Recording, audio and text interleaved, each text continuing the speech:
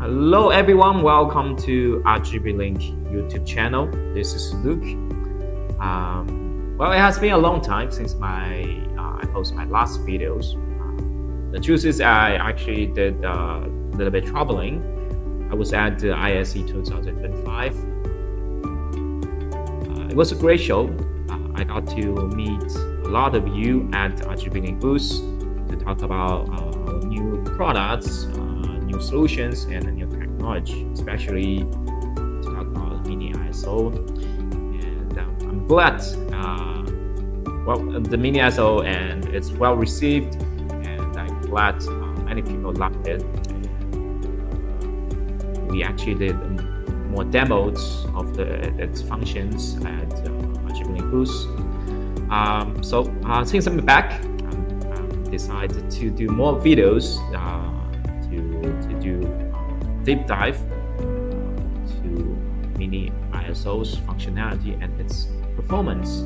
Okay, so these videos we actually gonna talk about how you can take full advantage of mini ISO's 10 channels video inputs and with TAO Cloud. And so with TAO Cloud, you can actually do a more intuitive and more easier way to configure and to use this 10 channels inputs during your live streamings, during your live events, and for your content creations. Okay? So let's go to my mini ISO right here. Okay? I have connected 4 SDI sources and 4 HDMI sources, as well as 1 UVC input and 1 NDI input. So that's the 10 channels which is currently connected, which are connected to the mini ISO right here. Okay? So on my mini ISO, you can see the previews of 5 of those video inputs. Okay, HDMI 1 to 4, and the 5th channel is NDI signals. Okay? So if I would like to switching from HDMI to SDI for any of these 4 channels, I have to go to the menu, go to inputs, and select each channel to the switching.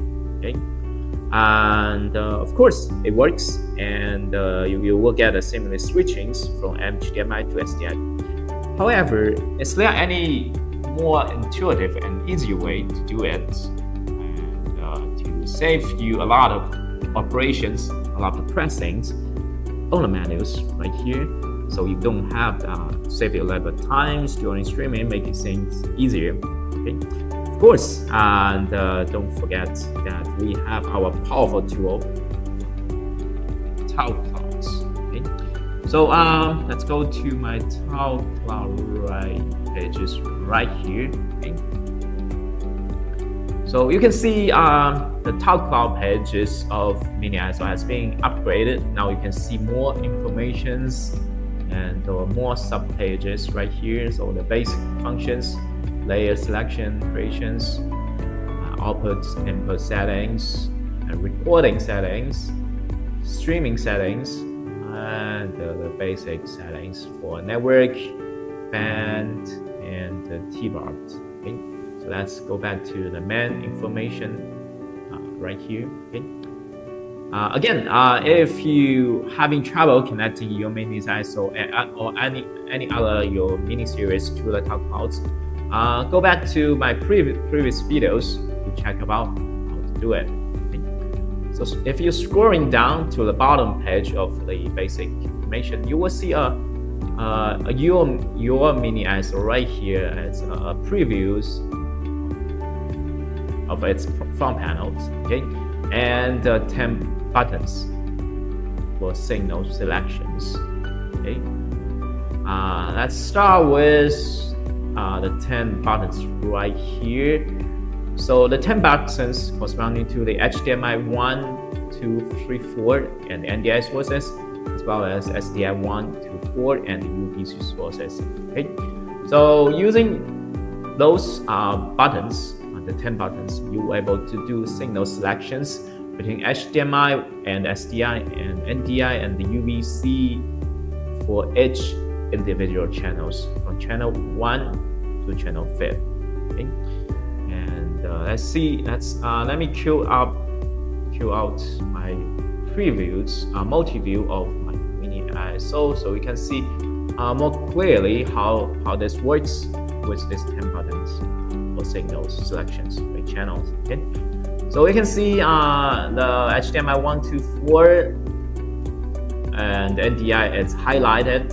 So currently you can see the 5 channels, 5 signals we're using HDMI 1 to 4 and NDI sources. Okay, let's say let's try to switching from HDMI to SDIs for 8 channels. How does how my mini ISO react when I'm operating on the TAO Cloud? Okay? So just simply press SDI here, SDI 2, 3, and 4. Okay, you will see how my preview, the multi-view changes the signal 1 to 4 changes from HDMI to SDI. Okay, and we can also always change it back. Okay, depending on which signals you want to choose, which channels, which signals you want to use for each channels. Okay, you can do just press one button, and you can see the responding time is almost 0 on TAO Clouds. Okay, and it's instant reactions on my mini ISO. Okay, right here. And especially for NDI and the UV switching, so I can switch from NDI source to UV channel right here. Okay, it's gonna take a little bit, like 2 seconds for decoding. Right now, you can see my NDI cameras right here. Sorry, my UVC camera right here, small one. Okay, right here, and I can do it anytime. 10 channels switchings. Okay, so this is how the 10 channel selections for right here on the TAO Cloud works.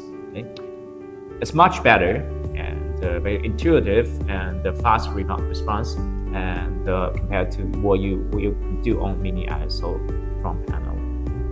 So personally, this would be my choices of how to operate mini ISO. I would love to do it on my TAO Cloud cameras. Okay? And right here on the overview of your mini ISO, okay, you will see the 10 buttons again, 1 to 5, 1 to 5 here. Okay, it's just the same as the mini ISO on the mini ISO devices. Okay, you're using these 10 buttons to do signal switchings for your preview and for your programs. Okay? And you had to notice this small monitor here. It's actually the monitor of your program outputs on TAO Clouds. Okay, so while you're doing switchings, you can actually see the programs on your TAO Cloud, which will be the content you're streaming to, all the content recording right now. Okay, so I try to do some switchings for preview and programs on right here. Okay, so I can do signals 1, 2, 3, 4, or 5 for my programs. Okay, and now the bottom rows of the 1 to 5 is for previews, PST. Okay, that's 1, 2, 3, 4, 5. Okay, you can selecting your signals. Of course, if you want to do a cut or switchings from your previews to your program, also works. Okay, you can do direct cut. Okay. It will be just the same doing this operation on your mini ISO or on your TAO Cloud cameras. Okay, seamless, almost zero latencies, more intuitive way while you can actually see a previews of your programs on Medium SO. Okay, so that's how you do it on TAO Cloud to do everything. And I would say it's very intuitive, and responding time, the reaction time on TAO Cloud to your Medium SO is almost zero latencies. And the good thing is you got a similar preview. That's what I loved about the TAO Cloud platforms. I don't have to install a software, and I just log into my account anywhere on any platforms, and on my computers, on my Android, on my ISO, on my Mac. Anyway, just log in the web browsers, the cloud browser, cloud platform, and I can do the codes right here on the TAO Cloud. Okay? So that's all for today's videos, and we're gonna do more, as I mentioned, deep dive on the Medium SO, and stay tuned for our channels, and I'm gonna bring more interesting and fun contents for you. Thank you for watching. As always, subscribe, share, and like our channels, and we're gonna bring you more contents. Thank you.